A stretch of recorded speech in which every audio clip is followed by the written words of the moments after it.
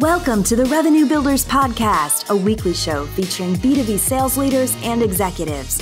Hosted by five-time CRO John McMahon and Force Management co-founder John Kaplan, the show goes behind the scenes with the people who have been there, done that, and seen the results. If you enjoy our content, please subscribe, rate, and review the show to help us reach more people. Revenue Builders is brought to you by Force Management. We help companies improve sales performance, executing the growth strategy at the point of sale. Find us at forcemanagement.com. Enjoy today's episode. Welcome, Brian. How are you today, buddy? Fantastic. How are you, John? Yeah, you're looking good. You got a lot of formulas on the board behind you. I got to know, I'll figure it out. I'm trying to get ready I always get nervous before my meetings with John McMahon. So I got to get my formulas ready for my meeting. That can't possibly be true anymore. It's still true. It's not, you're like two or three people on earth that I get nervous to meet with you and a couple others. And I'm just ready for you to ask me, how's the forecast?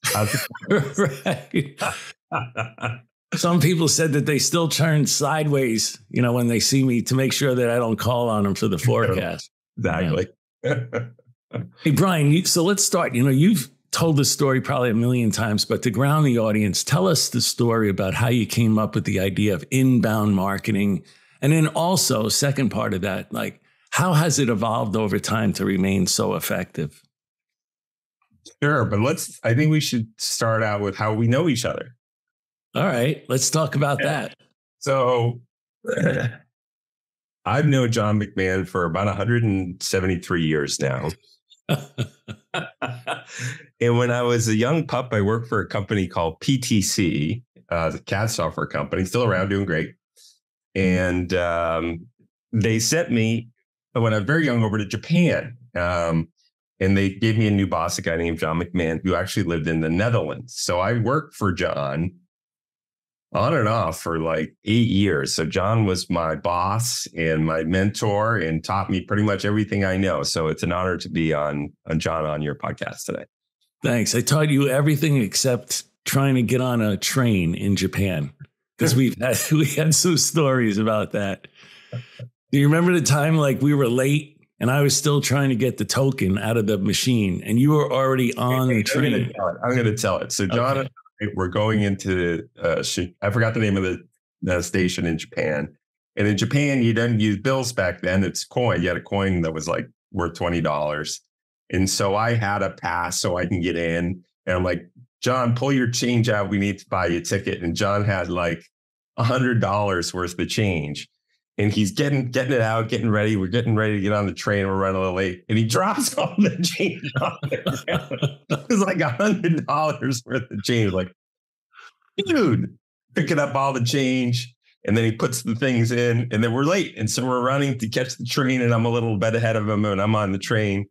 And John's just behind me. And the doors start beeping like it's going to close. The doors are going to close. And John jumps to catch it. And he's up high, and the door's right here. And wham, he smacked his head. I don't know how. And I got rattled, and he kind of stumbled in. That was one of my many concussions. And everybody, all the Japanese people in the train are watching. I'm like, Japanese people were faceless, and you were laughing your ass off. Really, really racked its head on that one. Anyway, we had some good times traveling around Asia together. We did. On that subject, do you think that in all your experience at HubSpot, that sales and sales leadership helped you in any way, shape, or form? Absolutely. Absolutely. One thing I think that really helped was at PTC, they did send me to Asia when I was really young. I met with the former CEO of PTC recently, this guy, Steve Walsey. I was like, why the heck did you do that? And he informed me that I was the second choice to go. There was another guy named Frank Gazzolino was the first choice. And at the last minute, he decided not to go. So I was called the righty in from the bullpen. And what was kind of nice about it was I had a lot of independence. And so I communicated with John via fax, and the faxes would follow us around to different cities and would handwrite on the faxes and fax them back and forth. And I had a fax machine in my bedroom to crank all night. You'd hear it keep me up at night. You end up with a lot of independence. You end up making a lot of mistakes, learning from those mistakes. But that experience at PTC was invaluable. The sales experience, PTC was kind of a sales leadership machine, thanks to you, John.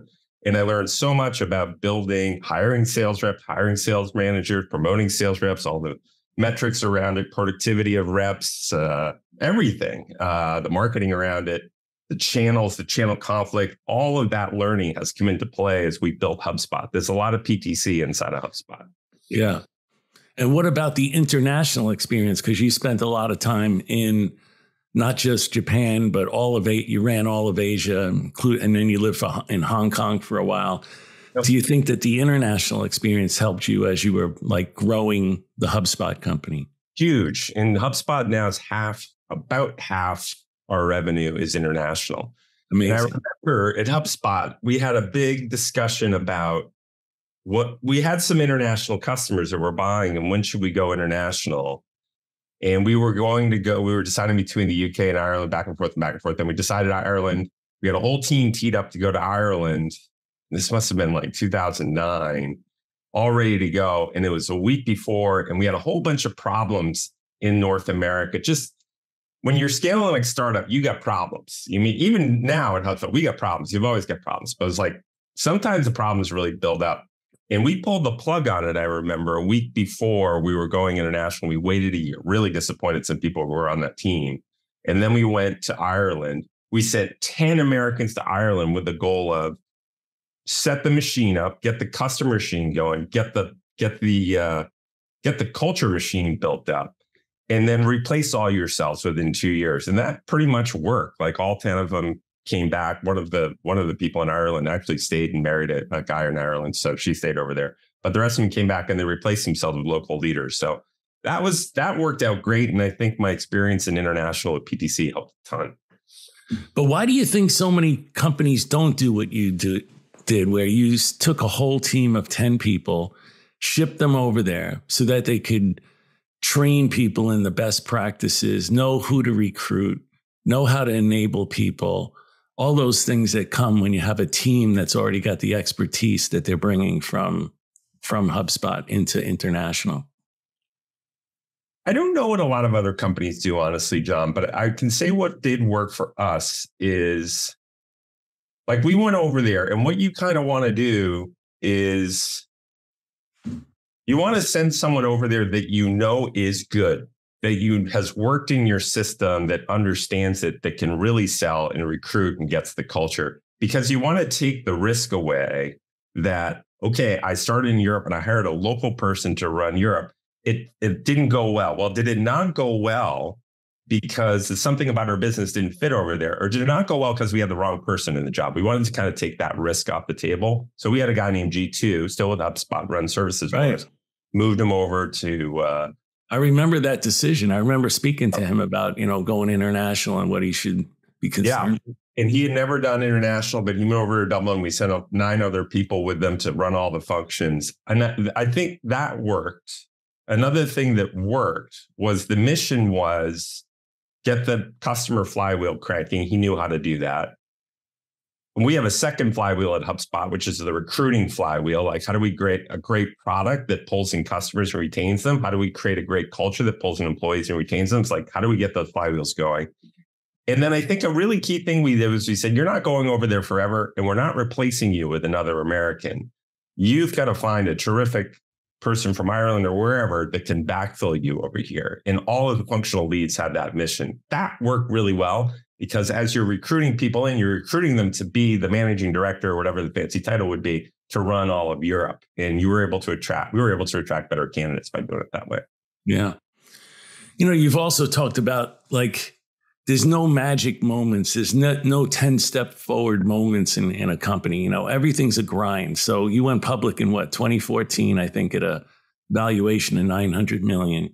Today, HubSpot's worth around $26 billion. And you've spoken about, grinding it out with 2 steps forward and 1 step back. So I mean, everybody thinks that there's going to be some magic moment, but it never, the ones I've been in, it's always been a freaking grind. Every moment's been a grind. I assumed there was going to be. I actually was like, well, one of these days we're going to have that one hire, that one partnership, that one customer, that one something that's going to inflect every curve. It's going to change everything. Still waiting, John. Maybe it's this podcast. This podcast could be the moment. The podcast will be the moment, Brian. It will be the moment. So has surprised me. The other thing that surprised me is how many setbacks we've had. Like, definitely we make progress. We move up the curves. Things are going well. But man, lots of setbacks on the road to success, like between 0 and 900 whatever million when we went public and 900 million to today. So many setbacks along the way, so many unforced errors along the way. In fact, I remember doing a presentation at HubSpot called the Pothole Report. And I did a whole study on how potholes form. So the way you don't have potholes down there in Naples, Florida. The reason you have potholes is water gets in between in the little cracks in the tar, and then it freezes and it expands and then unfreezes and then it freezes and expands. The next thing you know, you have a little hole there. And we don't watch that hole swallow a whole car. So I would have like a pothole report. Here's all the darn potholes we have. Here's how many we caused, almost all of them. And here's how many like the competition costs, almost none, by the way. And it's like, well, what are we doing to fix these potholes? And then every time we fix the pothole would be like, what did we not look at? What report didn't we have? What piece of data? What thing didn't we look at that could have predicted that pothole? And then we started building what was called our pothole report, which turned out to be like 100-page slide deck on every metric we should have been looking at to avoid that coming pothole. Let me give you an example. At one point 100 years ago, we started, we pride ourselves on terrific support, like very short wait time, if any. We keep people on as long as they want. And we started falling behind and those metrics started blowing up. And it was a very simple thing of we were promoting too many people out of support into like CSM roles, and everyone wanted to get promoted and we wanted to promote people and we had a lot of open CSM roles, but we eviscerated the support organization. So we just didn't have people in there, and it kind of blew up on us. The support times went up to 20 minutes. 20 minutes is absolutely unacceptable. And it was like, we just need to watch that. We need to look at like 2 graphs to predict whether this could happen. So from then on in, we looked at those 2 graphs once a month just to keep ourselves honest that we didn't hit that pothole again. So the steps back, John, were almost always self-inflicted. We've made a lot of unforced errors along the road. And was that because of the people you didn't have the foresight, or your leadership team that you put in charge didn't have the foresight? Was it the leader themselves? Was it a combination of those things? Honestly, I don't know. I think a lot of us came up. We had a team with very little outside experience. We were largely homegrown. You know, a lot of the people at HubSpot. Yeah, sure. And that might have been part of it. It's also you're in hyper growth mode. I think you're in hyper growth mode. Things break. Nothing scales. Nothing. Your people don't scale. Your system don't scale. Your product doesn't scale. Nothing scales. Everything breaks. I talked to a guy named George Fu. What, from Salesforce? Yes. And he had a good expression. He said, every time we put in, and then he went to work for Twilio, he's had a great career. Every time in any company he's in, they put in a new system, let's say a new HR system. He's like, I start my watch the day we make the decision on whatever system or process we put in, because within 3 years it's going to break. Yeah. Nothing lasts longer than, no person lasts longer than 3 years, no system, no process, no nothing. Thought that was really interesting. Yeah. Now, one of the things you decided to do, though, was to go long. You know, you decided, like many other companies, like Pardo, Eloqua, Marketo, they all sold out early. And you, I'm sure, and the rumors had it that you had many opportunities to sell HubSpot along the way, but you decided to go to long. You know, what made you persist? A couple. But first of all, you'd be surprised how few opportunities we had to sell the company. Definitely less than 5 fingers. Yeah, we've been at it 18 years, less than 5 fingers. I don't know if that's because we signaled to the world we weren't interested in it, but we had very little inbound interest. I always thought, start a company, it's hyper growth, you're cranking, your phone's ringing out the hook, and people wanted to buy you. Phone was quiet. Phone was very quiet. Okay, I was listening to Mark Andreessen's podcast of his. It was with Lex Friedman a week ago. He said something really interesting that I think is exactly right. He said his problem with funding companies outside of Silicon Valley is they optimize for what he called a local maximum, that the founders of those companies want to be the biggest company in the history of that city. Yes, I heard that.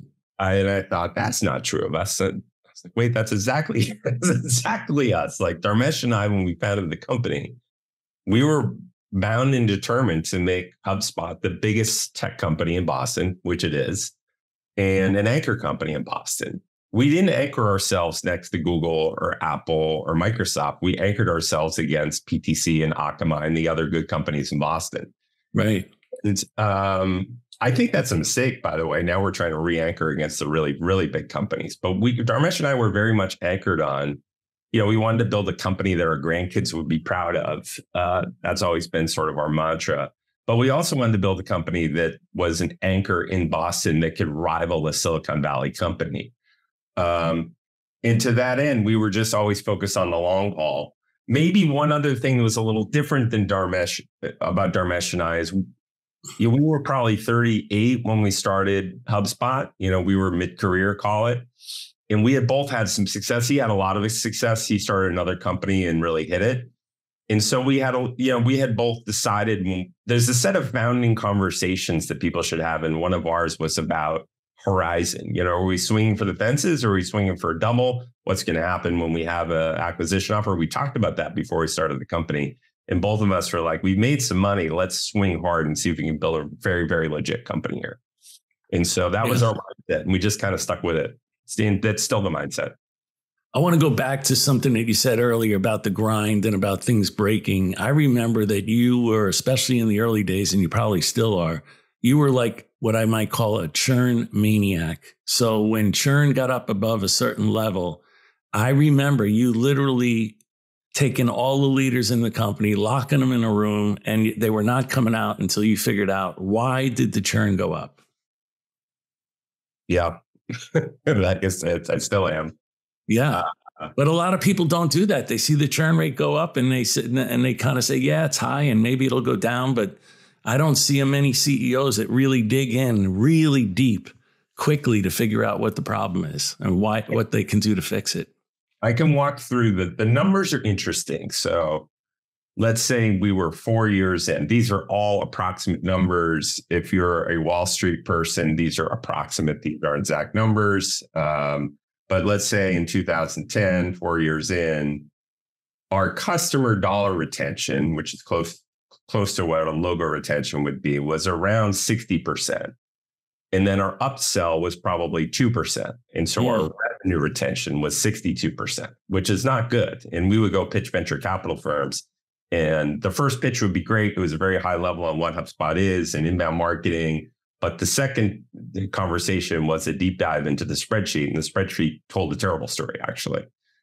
And so those numbers weren't too bad when we were small. So let's say you've got 1,000 customers. And at the beginning of the year, you've got $1 million in revenue, and you lose $380,000 worth of revenue.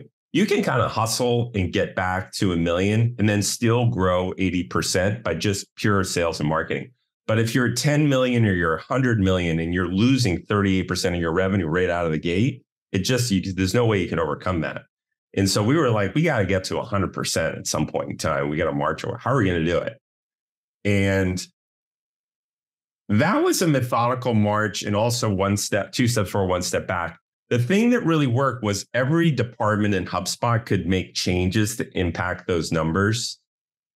Marketing, the big change they made was just the persona we were going after. We were arguing about who is our persona and who is our ideal customer profile. for years we argued about it, and one of them had much better churn characteristics. So at some point, they just convinced the organization we're going with the customer profile with the better churn characteristics, and we're going to stop rotating leads to reps for accounts that don't look like that. And so that really squeezed the lead flow and really slowed revenue down, but worked. The sales organization, somebody you know well, Mark Roberge did this.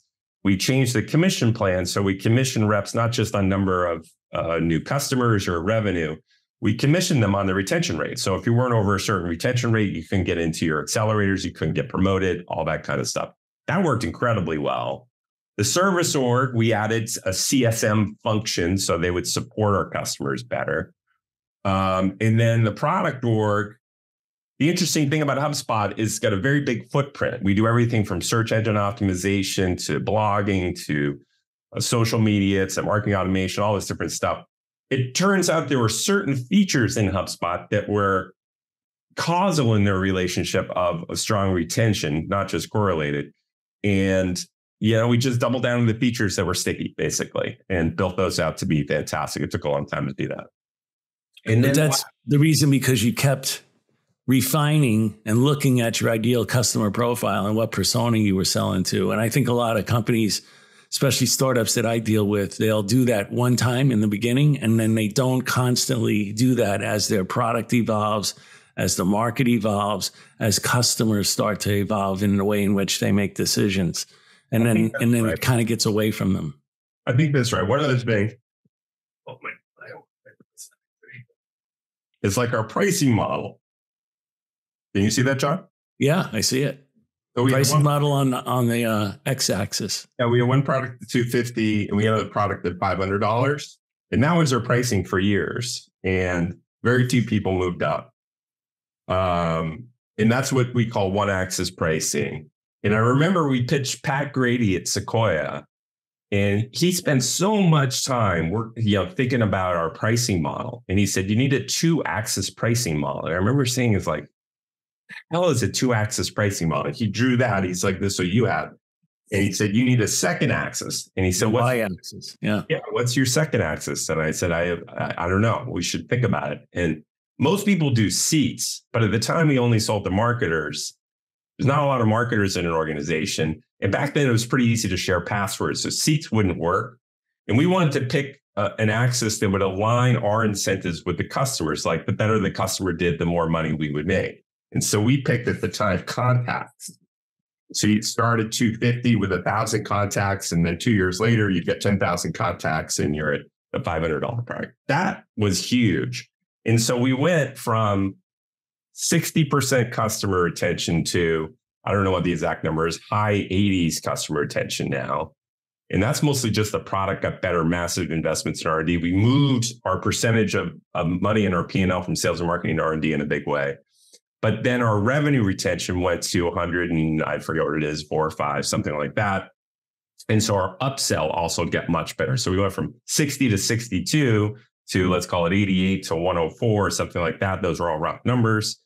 And that took a good 10 years to get that ready. And it was, and the thing about it was, I think a lot of, my guess is a lot of CEOs just say, hey, product people, why don't you get that retention up? Or, hey, service people. The marketing people had a big play in that. The sales people had a huge, huge play, just signing up the right type of customers and incenting your reps to set the right expectations are really key to improving our metrics. Well, also building it into the comp plan didn't hurt either. Huge. Yeah. Huge. Now, I also want to go back to what you said about, things are breaking all the time, and even people sometimes break as you're growing really fast as HubSpot grew. And I've heard you say, as we grew, we looked to hire adults versus children. Talk to us about what you meant by that. This may surprise people, but HubSpot is on its 4th generation senior leadership team. And when we started, we had a terrific senior leadership team. You knew all these folks, and they were whip smart. They were mostly people we went to Sloan with. And I think a real thing about that crew is they lacked experience, but man, were they smart. And they had a real disdain for conventional wisdom. Just because the VCs were telling us to do something, or just because everyone else did something, didn't mean we had to do it. We were very comfortable rewriting a playbook. And that was a terrific team. They were startup people. And for one reason or another, many of them left. Some we kind of massaged out. And then we had another group of people come in. And then we're on our fourth team.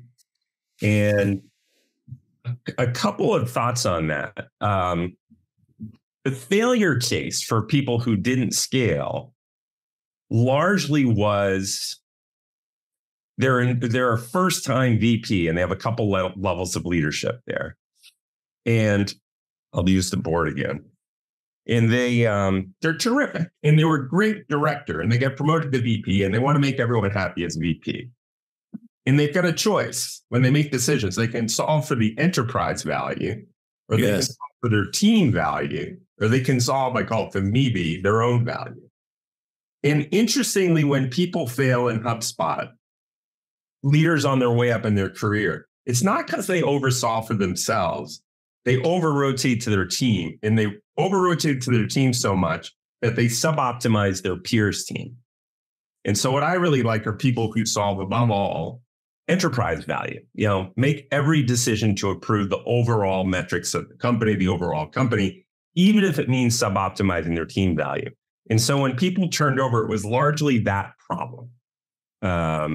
You see that a lot, especially in sales. You'll see that some sales CROs will optimize only for the sales force and nothing else. Right. And then that becomes detrimental to the company in some way, shape, or form.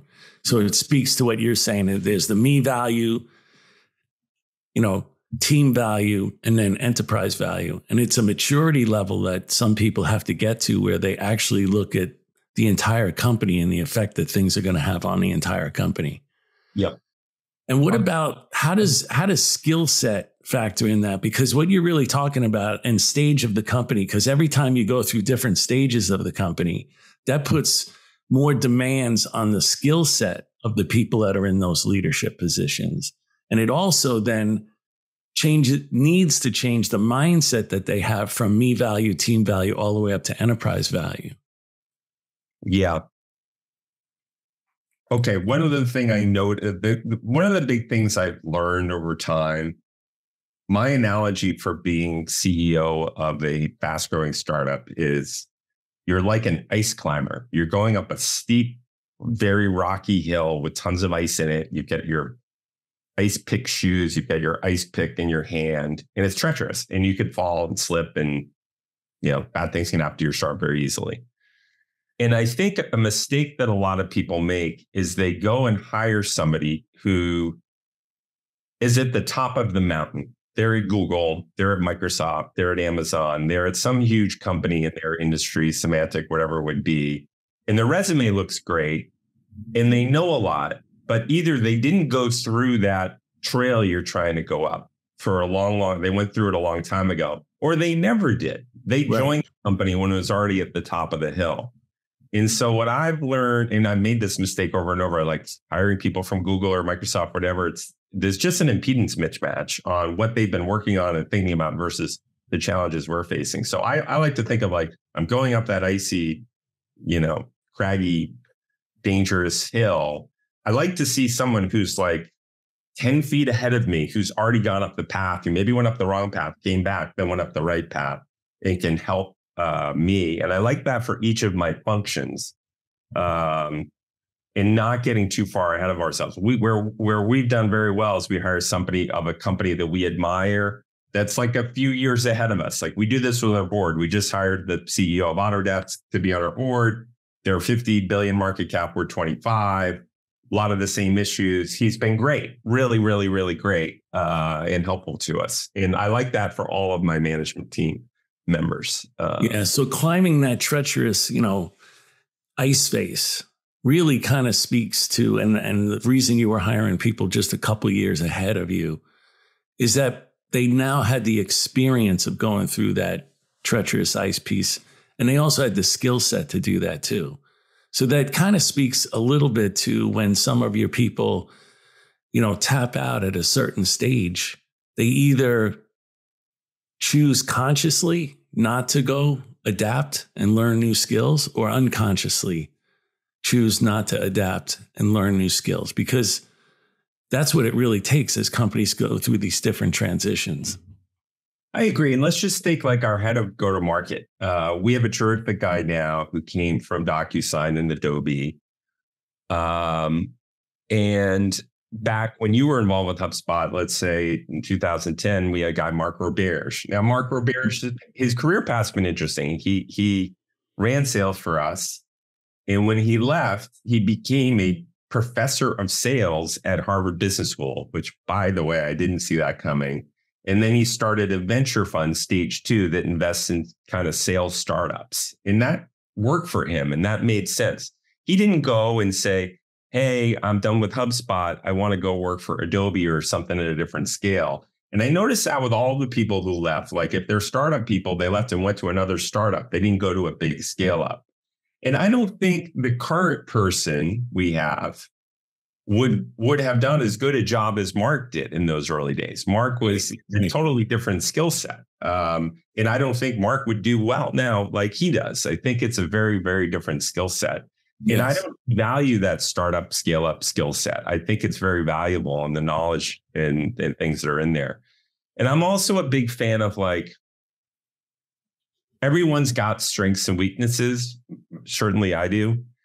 I don't try with folks on my team to necessarily develop their weaknesses so much. I feel like people really struggle. I really struggle with that.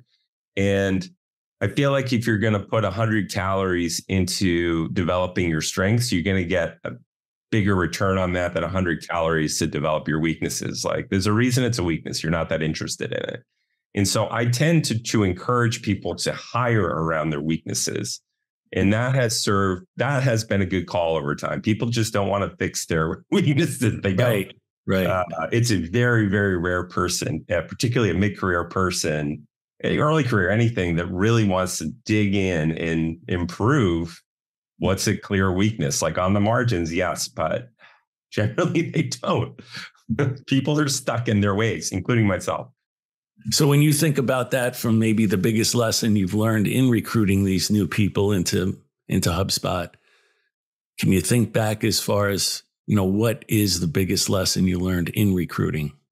I think it's recently I've learned this lesson over and over is don't hire too far ahead in their career. Don't hire. Well, I don't like to hire from like the Googles and the Amazons and the Microsofts. They're just too far ahead. It's an impedance mismatch. I like to hire for experience, but what I worry a lot about when I hire for experience and what's bit me is in my mind, there's like two sides of a spectrum. There's people who embrace best practices and conventional wisdom, and they're very good at that. And there's people who are like, I'm pretty skeptical of conventional wisdom, and I think conventional wisdom is wrong in a lot of cases, and I want to rethink that. And so I want to have people who are a few years ahead on that journey, but not too wedded to conventional wisdom, to that old way of doing it that they've been doing it since the 1990s, and it just works. I want people who are a little bit open-minded to rethinking that process, to rethinking the job. They're smart enough to figure that kind of thing out. And when you are recruiting, since you talked about enterprise value, team value, and me value, are you testing for that in the interview? Yes, I'll actually draw that on the board and ask them, where do you lie on there? And now that I've said this, people will probably hear that and they'll know I'll do that and answer it right, which is important. That's funny because I was interviewing a guy for a company and I started asking some questions and he picked up my book and he held it on the camera and he said, John, I already have the answers to the question.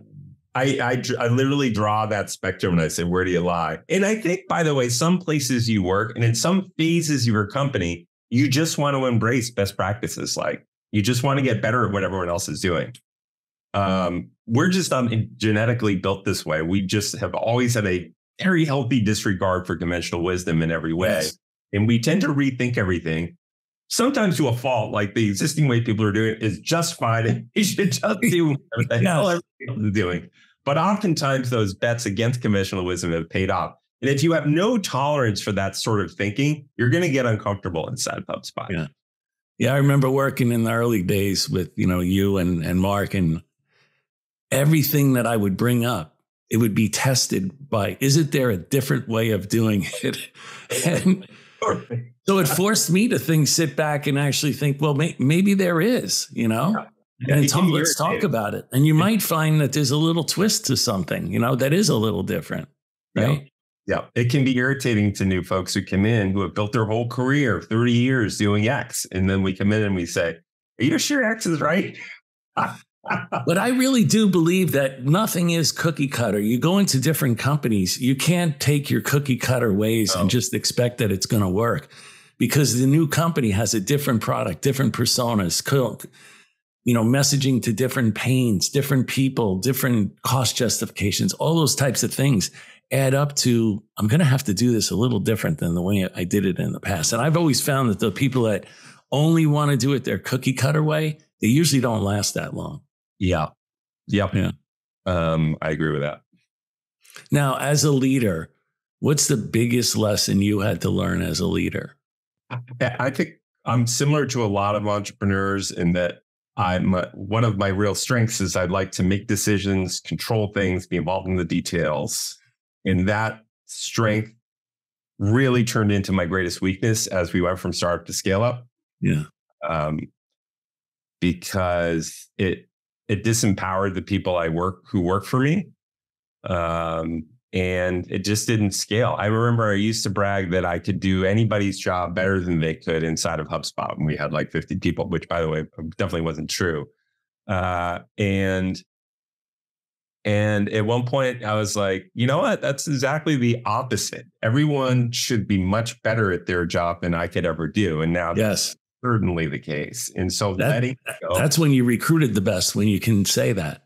Yeah. And letting go has been very, very hard over time. And now I'm in a very interesting spot here, John, where I'm no longer the CEO. We've got Yamini Rangan running it. She's doing a terrific job. And I'm chairman. And as chairperson, I think one of my biggest jobs is to support her and to coach her, but to keep my hands off that steering wheel. And I think the failure goes for people who are founders, CEOs, and then let that go and let somebody else in. Like you look at Howard Schultz at Starbucks, like he came back in, I think 3 times as CEO. That's the failure case. The winning case is that person is like Satya Nadella, who does a terrific job and they're embraced. And I had a call with John Thompson, who was chairman of Microsoft for a long time, is the guy who brought Satya in, and asked him about that. And that was exactly their approach at Microsoft. And I think Satya, by the way, he's in the Mount Rushmore of CEOs. What he's done over there is just remarkable. And they empowered him.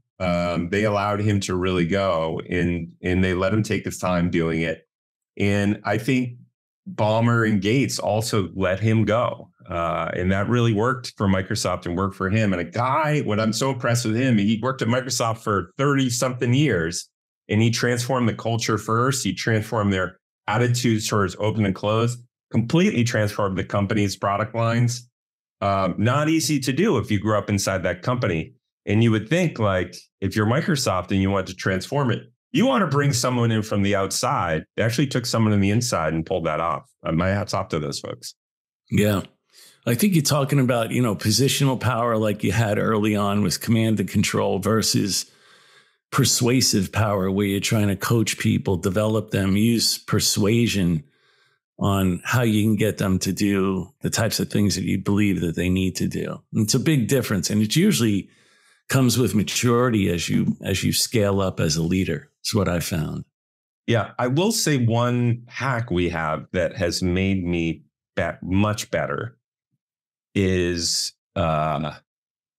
we have a very good way of doing a 360 review for the CEO, and my co-founder Dharmesh runs it. And it's really simple. He does a net promoter survey of like all the board members, all my execs, and a few frontline people, maybe even a few customers.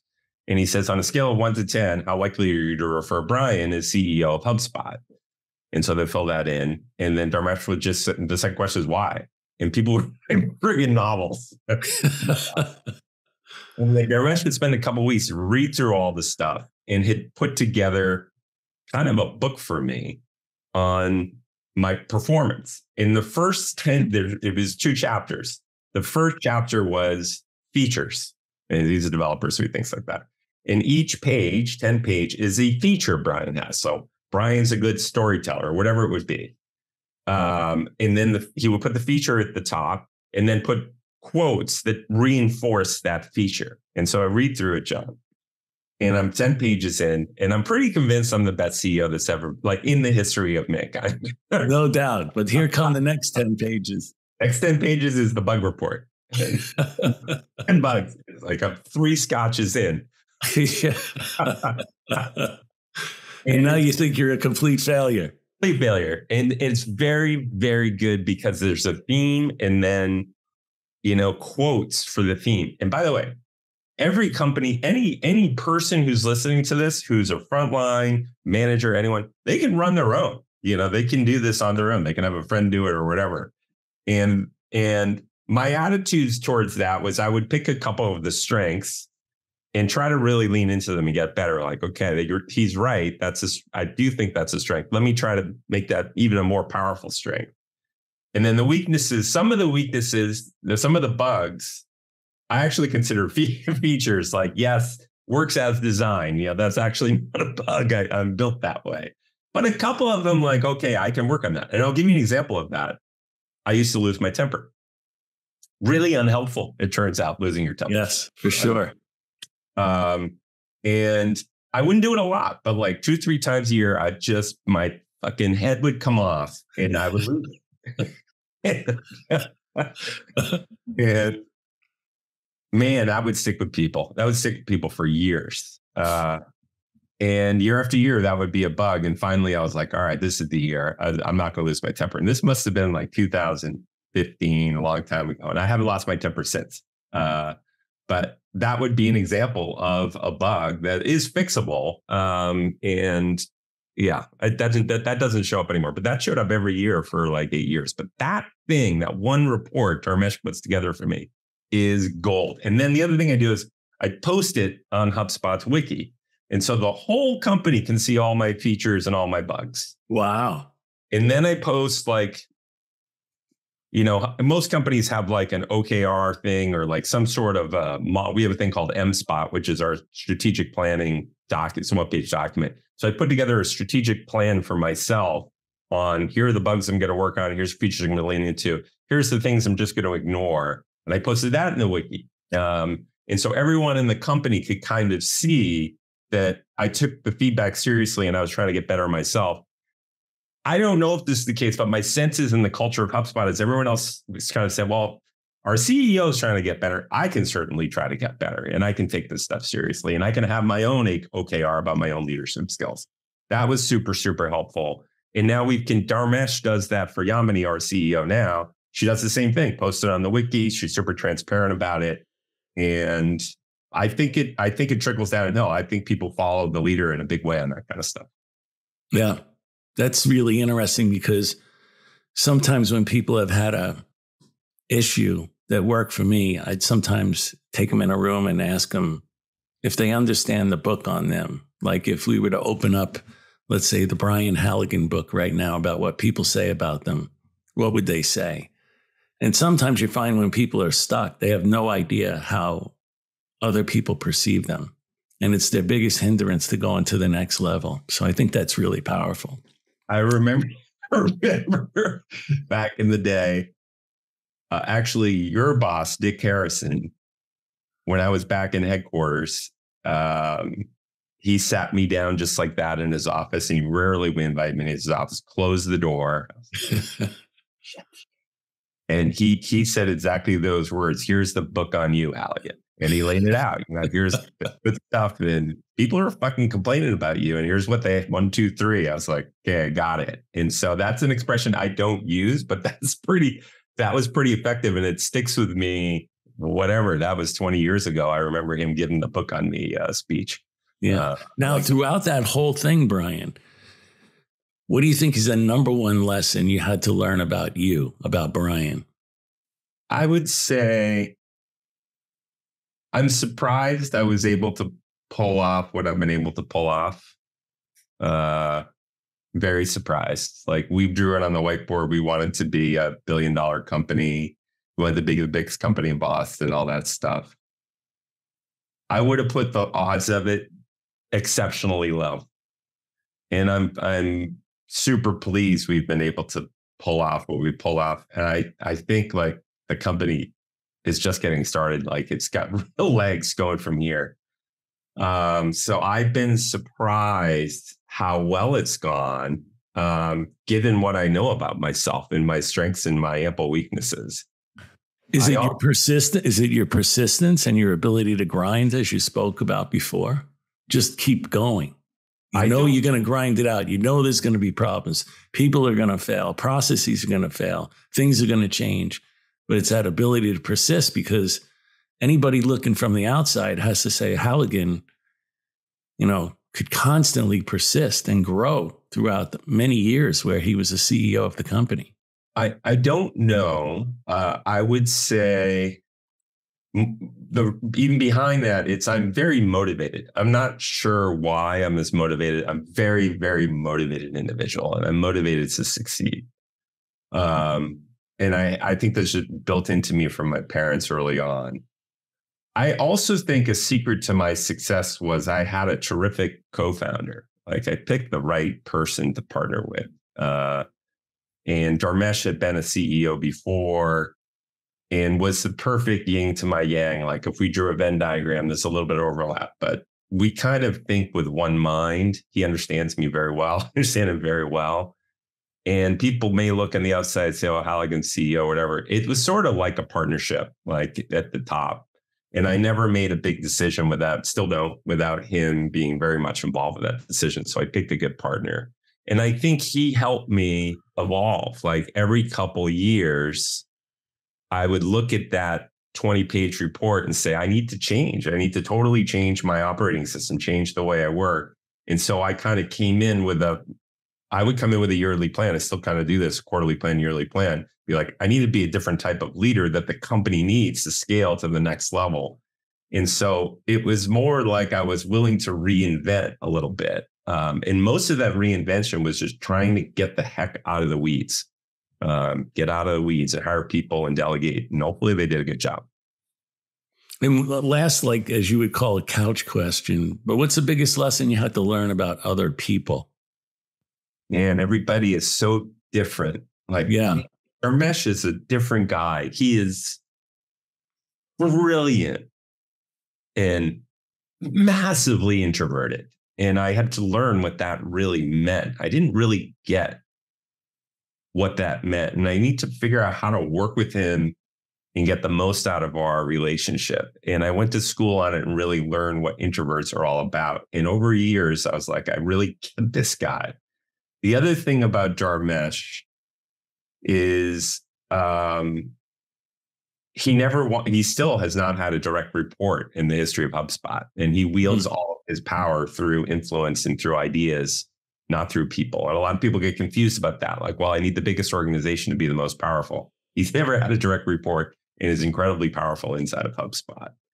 But learning to work with him and everybody else, and just everybody's different. Everyone's got strengths and everyone's got weaknesses. We hired one terrific guy at HubSpot in a senior role, and he had terrific strengths, and he was just the right distance up the mountain from us. And he brought so much to the table, but man, he just was not into the details. And it drove me crazy because I need to stay on top of the details. And I was always trying to get him, hey, pay attention to this. You're looking at this report, this is a red flag here. You've seen all these red flags. You just wouldn't see him. Like you just wouldn't see him.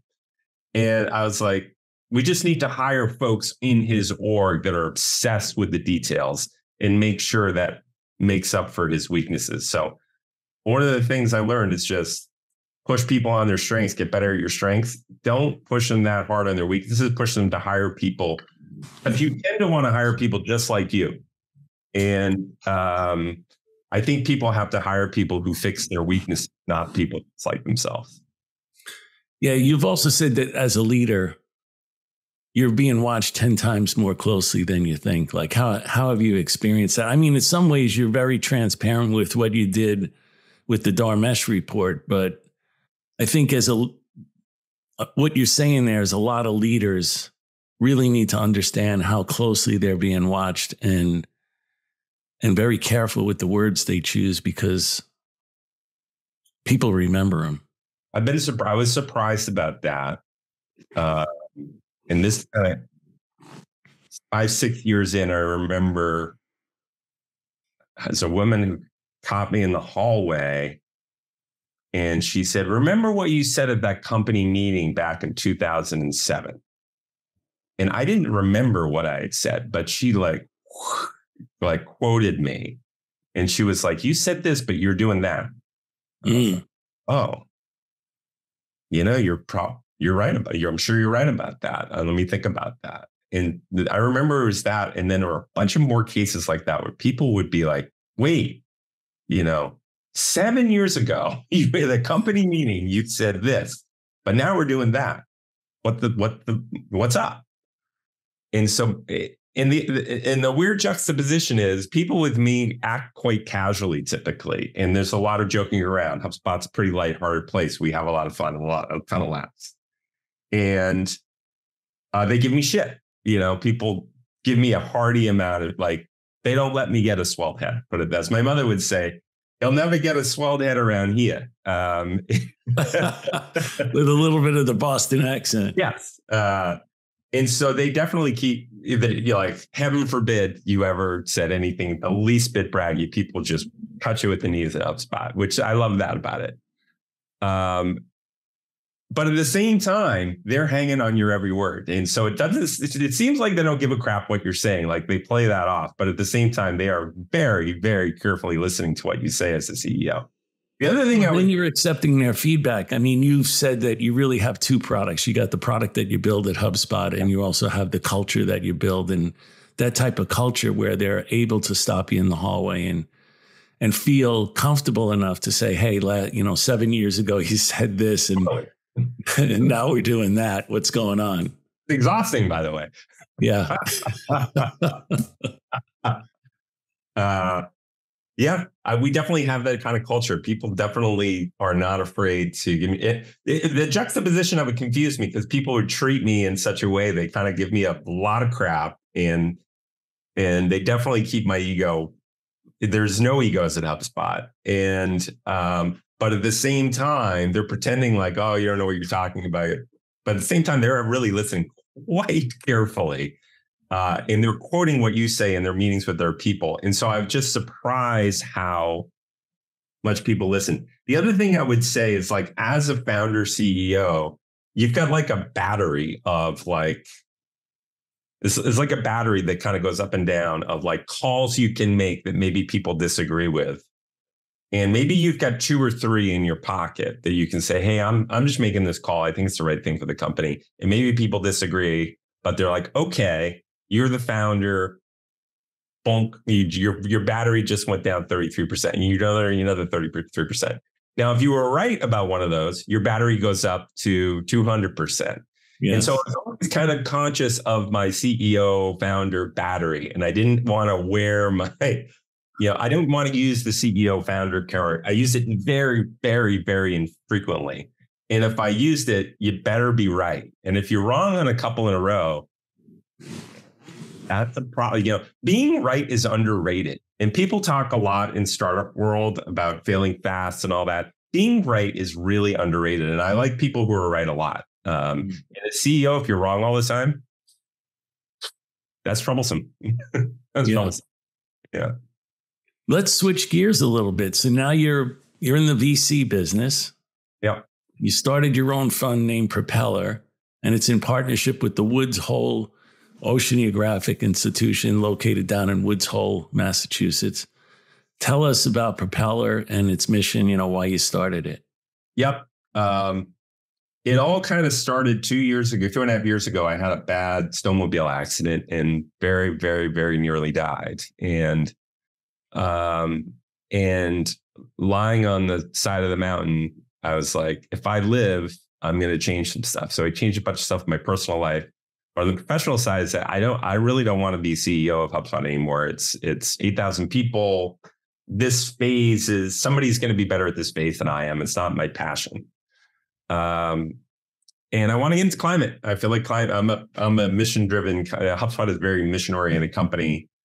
and I wanted to get the climate. And when I got healthy again, took a long time. I went around, John, to lots of startups and academics and venture capital firms. And everyone I talked to about climate, the more they knew about it, the more depressing they were. I mean, really depressing. No one was optimistic. And then one day I visited on Cape Cod, the Woods Hole Oceanographic Institute. I had a tour of it. I met the president. It was terrific. And to a person, the oceanographers were optimistic about climate change. The climate had gotten us out of the last ice age. The ocean had got us out of the last ice age. The ocean absorbed a lot of our carbon dioxide already, a lot of the heat. And it's the only thing kind of scale that could get us out of it. And so that optimism kind of captured my attention. And so I said, well, let's start a fund. Let's spin it out of Woods Hole and let's kind of invest at the intersection of climate and ocean. And that became Propeller. It's under $20 million fund. I hired a team to run it. We got 13 investments. We're off to the races. And so far, so good. And I think you're an investor. I appreciate that. I am. Yeah. Hope it does well. That's what we're up to. So far, it's going really well. Yeah. Hey, one last question. You're a salesperson that started a company. I know you co-founded it with Dharmesh, and he's more of the technical person. But these days, you just don't see a lot of salespeople that go and try to start their own company. And the VCs, from what I can tell, have a tendency to only want to back tech founders and make them the CEOs. Do you have any feelings on that or thoughts about that? Or would you give anybody some advice if they were a salesperson and they thought they could start their own company? First of all, I think you're right. And I think there was a big shift that happened when Steve Jobs came back to Apple. It's like, okay, he's back. And then he rebuilt it. And he was the quirky founder they pushed out. And man, did it go sideways after they pushed him out. And then he came back and he fixed it.